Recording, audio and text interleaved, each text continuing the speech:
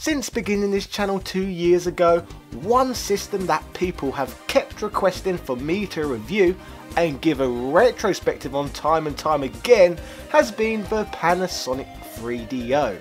The issue with reviewing such a system was first procuring a bloody system in the first place, then secondly working my way through a large chunk of the library, so I could actually have the right to form an opinion on the subject that is actually worth listening to in the first place.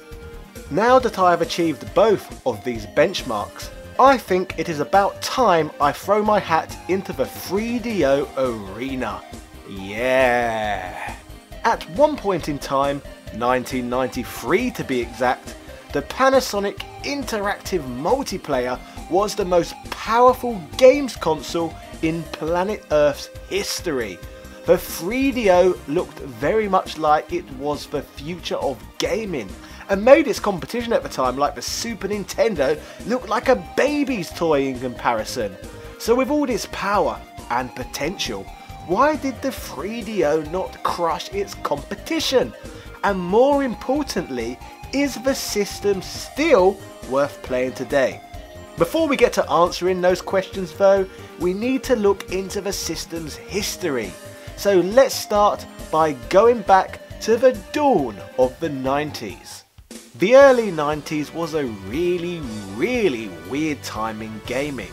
It was the birth of the next so-called generation of gaming platforms to precede the Super Nintendo and Sega Mega Drive. Today we often consider the preceding generation of systems to be the Sega Saturn, Sony PlayStation and Nintendo 64. But between all of this there was a plethora of less successful systems being released, such as the Atari Jaguar, the Amiga CD32, the Philips CDI, the Sega Mega CD, the Bandai Pippin, the FM Towns Marty, the Palladia, just to name a few of these bloody buggers. I personally like to think of this as the lost console generation, as these systems seem to sit directly in between two generations of extremely popular systems. In fact, there was so much money lost due to failed console ventures over this period that some even consider this period to be the era of the second video game crash. There were bloody consoles everywhere you turned, so with the console market being completely oversaturated, does this mean the 3DO is overlooked and underrated somewhat as a result? Well, perhaps, but let's not get too ahead of ourselves yet. The 3DO was originally conceived by the 3DO Company, which was founded way back in 1991 by a gentleman known as Trip Hawkins, the same corporate villain who funded a little company known as EA, aka Electronic Arts, the same company who are famous for tricking people into making microtransactions and convincing stupid idiots to buy the exact same sports games year in and year out at premium prices. Trip's inspiration for wanting to create a games console himself started in 1990, just after he had made a breakthrough deal with Sega, which he knew would fuel EA's growth as a company exponentially. Trip could only foresee growth from this deal though to continue up until 1994, and was concerned with hardware companies lacking initiative, innovation and becoming complacent with their hardware over time. To Trip, games consoles of the period were grossly underpowered. The Mega Drive and the Super Nintendo both offered poor graphics and lacked optical disc storage mediums, so to combat this problem, Trip Hawkins' goal was to create a next-gen CD-based video game entertainment standard, which would be manufactured by various partners and licensees. The business model for the 3DO was to be for the company to collect a royalty on each console sold and on each game manufactured. Another business strategy that set the 3DO apart was the attractive offer in which the company offered game publishers to come and develop games for the system. At this period in time, Nintendo and Sega were both ripping off publishers by charging large royalty rates to allow developers to make games for the platforms. The 3DO company only wanted a mere $3 cut on every game sold on the system. In terms of the hardware itself, Trip Hawkins set the legendary duo of Dave Needle and RJ McCall with the task with the designing of this hardware. If you have watched previous content on my channel, these names may be familiar to you, as the men who designed both the Commodore Amiga 1000 and the Atari Lynx. These two are like the Gunpei Yokois of odd hipster gaming platforms. Yeah. The 3DO company lacked the resources themselves to manufacture consoles, and instead licensed the hardware to other companies for manufacturing. Trip Hawkins recounted that they approached every electronic manufacturer, but his main targets of interest were Japanese technology giants such as Sony and Panasonic, the largest electronic companies on the whole of planet Earth.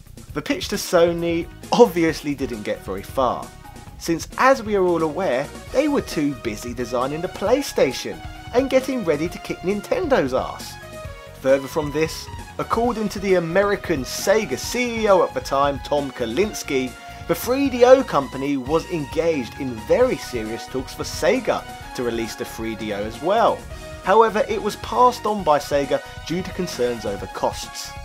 As we all know though, the Panasonic deal did go through, as they are perhaps the most famous manufacturer of 3DO platforms. Panasonic launched the 3DO with the FZ1 model in 1993, the very system you can see me holding in my hands right now. Later, other companies would go on to manufacture 3DOs too, such as Goldstar and Sanyo. It is also of note that Samsung, Toshiba and AT&T obtained the rights to make 3DOs too. However, none of these companies chose to ultimately bring the system to the market, although AT&T did show off a prototype model at the January 1994 Consumer Electronics Show. I wonder what stupid price that unique system is worth now. Anyway, all of these cunning plans came into fruition in October of 1993 with the launch of the Panasonic 3DO. The platform received a large amount of attention and was built to launch with Return Fire, Road Rash, FIFA and Jurassic Park to be some of the games amongst their star-studded launch lineup. Sadly though, all of these games got delayed on the system and never saw releases on the platform until 1994. This was said to be caused by developers reportedly struggling with creating games for such advanced hardware. However, realistically, these delays were partially caused by the 3DO company continuing to tweak and update their hardware almost up until the bloody system's launch day.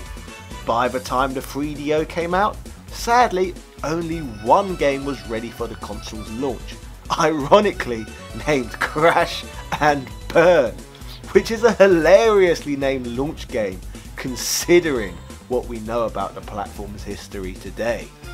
Further to the lack of games, Panasonic pulled a Nintendo and failed to manufacture an ample amount of consoles for the launch too. Reportedly, most retail stores only received 1 to 2 units each day.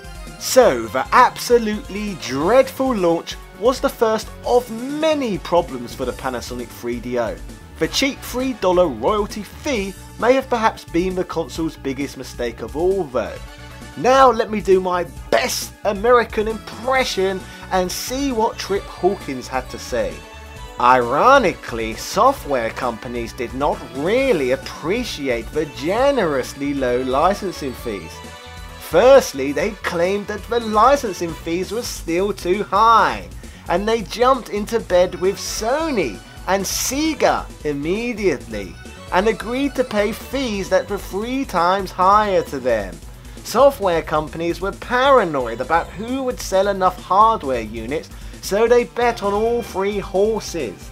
But only 3DO suffered from being unable to fund its business by setting fees too low. God bless America. Actually no, Trip never said that last line, I just made that one up. Further on from this, Tripp goes on to state that it was idealism like this which was ultimately the 3DO's undoing. It is of note that unlike most other platforms of the time, the 3DO is completely region free, as Tripp Hawkins believed in creating a product in which was as consumer friendly as possible. In reality though, region-free consoles were of little interest to the industry, which was completely dominated by greedy Japanese corporations, who favoured region lockouts and an incessant need for global control and the ability to fix prices.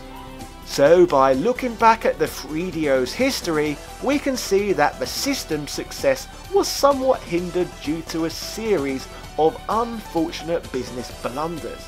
But just because the system was not a success in 1993, does that mean that it isn't worth having a go of in 2018?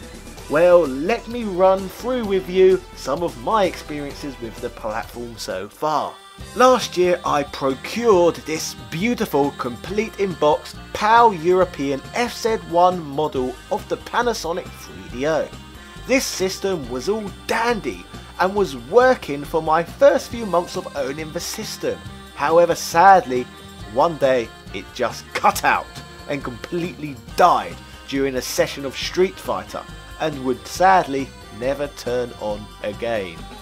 I was absolutely raging at the time, as I spent good hard-earned money on the product, and every 3DO left in my country appeared to be in the hands of dirty eBay scalpers, who were attempting to sell the system at prices so astronomical it wasn't even plausible that anyone was ever going to buy them.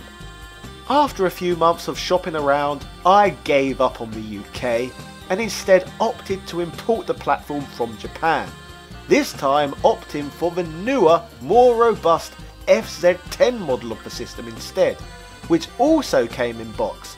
The next barrier to the 3DO's enjoyment was getting the system to work using a UK power supply, whilst preventing the little bugger from blowing up. You see, when importing games from places like Japan in the Orient and the USA in the old British colonies, you may have to take into account their pathetically inferior voltage systems. Voltage in the USA is only 110, whilst in Japan they have an even more embarrassing 100. So therefore I had to procure a Japanese power transformer so that I could run the system using the glorious British 240. Now we're playing with power. After this massive kerfuffle, I finally had everything I needed to play the 3DO once again. Well, everything except one thing, and that was a massive library of games. The best feature the 3DO has is that the system offers absolutely no copy protection, so you can simply go online and burn off copies of any of the 280 plus games on the system. Piracy, yeah. Or should I use Tripp Hawkins' word? Idealism, yeah. I have had so much fun with the system since I've been able to make copies of the game. In fact, I have had so much fun playing 3DO games that I even done a 6-hour straight live stream the other night, consisting of me just playing 3DO games. If you fancy coming to chat to me, join me at 9 PM GMT on Saturday nights over on my Twitch channel, which can be found at twitch.tv/TopHatChat. Come give me a follow and we can chat all bloody evening if you like. It's good fun, you will not regret it. Moving on from the cheeky plug, let's begin now to actually talk about the 3DO's games themselves. Let's start off with a really strong entry and many people's favourite game on the 3DO platform, Road Rash, a great little gem of a racing game where you get to kick your opponents as you race around each track. A fun game with tons of 90s cheese. The full motion video cutscenes are particularly on the radical side of things.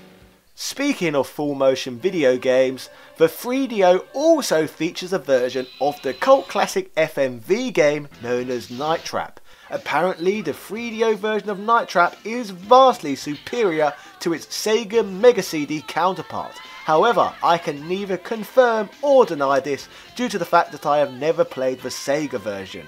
What I can confirm for you all though is that Night Trap is, well, terrible. The most enjoyment I managed to obtain from the game was simply laughing at cheesy acting and the over the top out of place music. How on earth did this game manage to sell out so fast with the PS4 re-release by Limited Run? Who wanted to pay a premium to procure this shite? Probably just scalping twats. From one full motion video game to the next, another dual Mega CD/3DO release was Sewer Shark. This game underwhelmed me too, however I did find the visuals quite stimulating. The game kind of reminds me of Star Wars, where Luke flies his X-Wing down the Death Star trench. Thinking about it, the game itself looks stunning, and I would be more than happy to see games that look like this being released today. The gameplay doesn't really hold up though, so the aesthetics are the main novelty with this one. Next up we have Total Eclipse. I think once again we have to take into account how old this game is. It is a pretty visually stunning 3D game for the period. I found the controls on the other hand though to be particularly junky. However, I can find myself becoming used to them over time. But then again, does a game even deserve your playtime if you have to get used to the controls? I'll let you answer that one within my comment section. Samurai Showdown is a Neo Geo port and a half decent game within the fighting genre. I liked the 2D cartoony art style of this one and had some fun playing. If you like your fighters, I suppose this one is worth giving a go. However, I am no expert in this genre, so I am not going to analyse this game in any more depth. Speaking of fighters, the 3DO, like many systems, has its own version of Street Fighter 2. The 3DO version, Super Street Fighter 2 Turbo, was the definitive home console version of the game for quite some time. If you played the Super Nintendo or Mega Drive version of Super Street Fighter 2, then played a 3DO's offering, you will feel a world of difference. This version features an enhanced CD soundtrack and just feels and plays more fluid than its 16-bit counterparts. The only drawback I experienced with this version was the lack of background scrolling. However, I feel that can be overlooked when you take all the other advantages into consideration.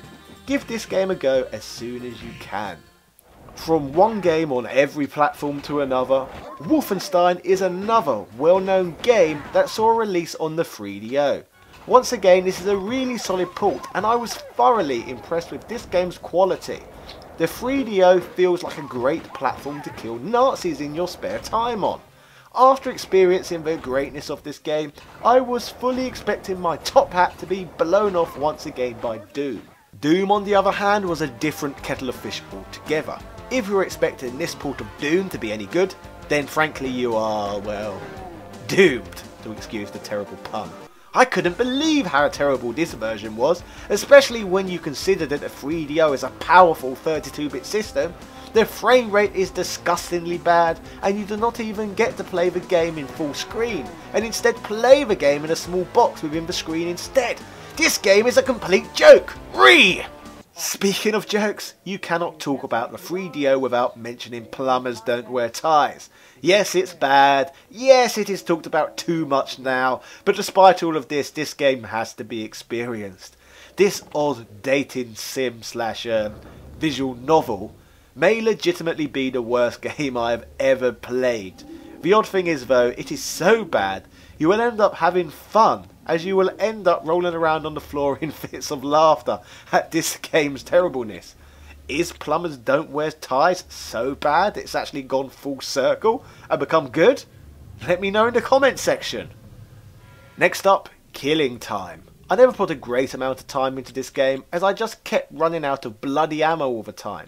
I am sure there is much more to it, but I just kind of used this game as a duck massacring simulator. One assumes this is not the aim of the game, however it was fun nonetheless. Want to shoot stationary ducks? Then Killing Time is the game for you.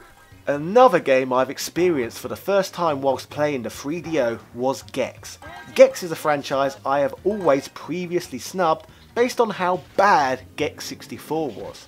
I tended to do the same thing for a while with Castlevania as well, due to the fact that I discovered the franchise on the Nintendo 64, with the NES and Super Nintendo entries not being too popular in the UK.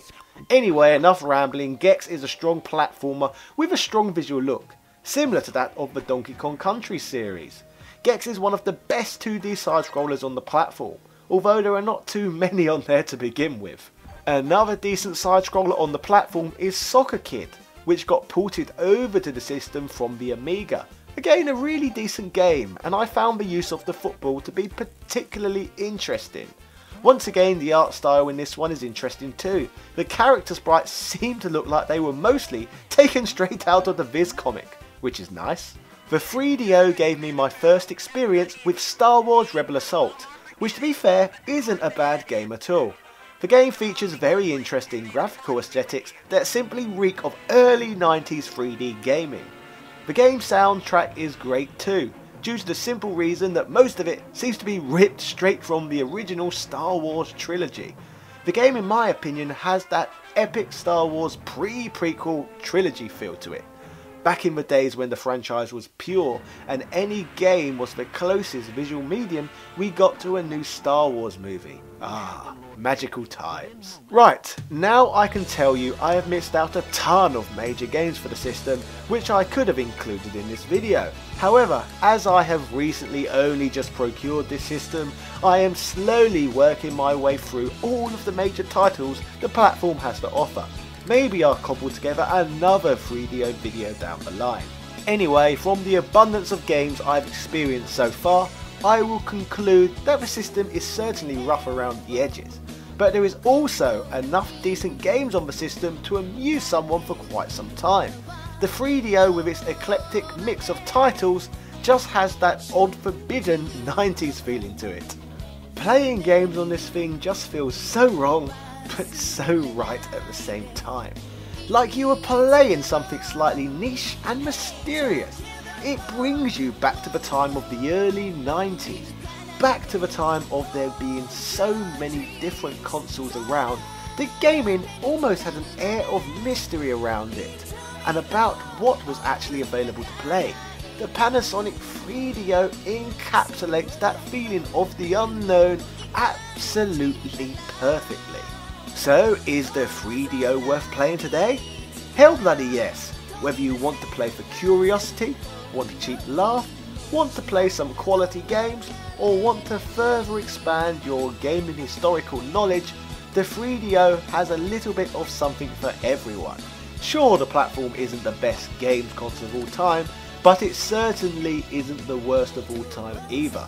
So give the 3DO a chance, and maybe it'll be worth your time. So ladies and gentlemen, that was the Panasonic 3DO.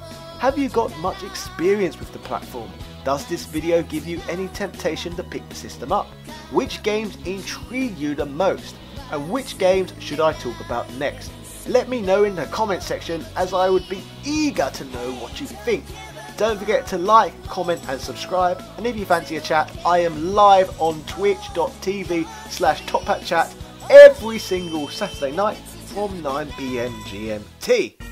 Shoutouts to Carl Johnson, Shizuka Kobayashi, Victor Rain, Synth Spaces, Kevin Fahili, David Mountford, Andrew Bazanski, Agnes Garcia, Edward O'Reilly, Peter Dawn, Retail Archaeology, Law Reloaded, Diego Pereira dos Santos Silva, and all of my other patrons.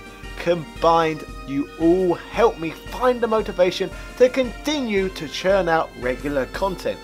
Every little helps. Did I just steal that catchphrase? Anyway, it's mine now. So yes, come support me on Patreon. That should be great. Yeah. Cheerio.